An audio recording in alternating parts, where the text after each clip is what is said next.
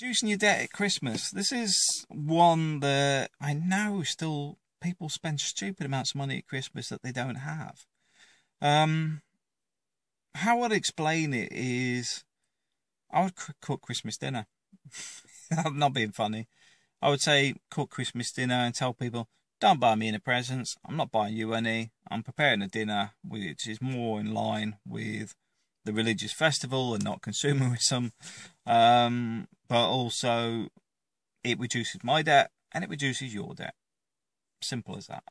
And I don't think anybody would actually come back and say, oh, you're tight or whatever on it, because you're actually putting dinner out. The advantage of doing a dinner is, I don't know how many people are coming, but it will work out more cost effective than buying one iPhone, for example. And it's not being tight. The best times I remember as a child was the times in Irvine with being at my grandmother's house with the family from all over the world, because we'd fly in from Germany, Hong Kong would be the second year when we come back to Europe. But the whole point was those memories are far better than an iPhone or whatever, because the iPhone will be forgotten within a week. Doesn't matter who you buy it for. It doesn't matter, because they have very little value.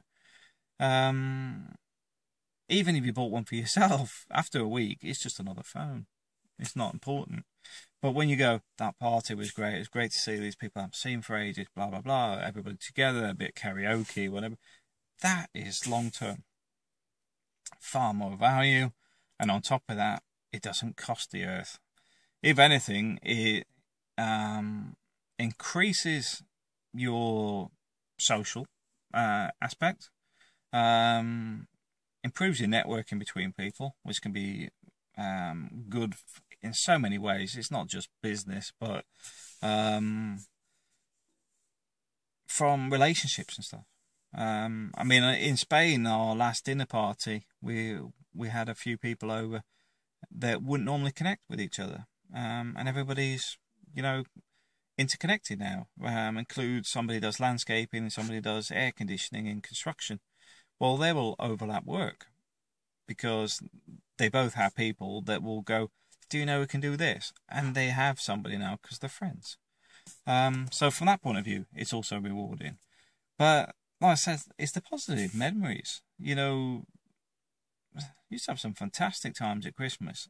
And the one thing that you don't have then is that stress of trying to make ends meet and worrying about, is everybody going to be happy with what they've got, blah, blah, blah. I can only say, stuff that. Half the time people get stuff they don't want or don't need. The only thing everybody seems to get is debt, which is something nobody needs.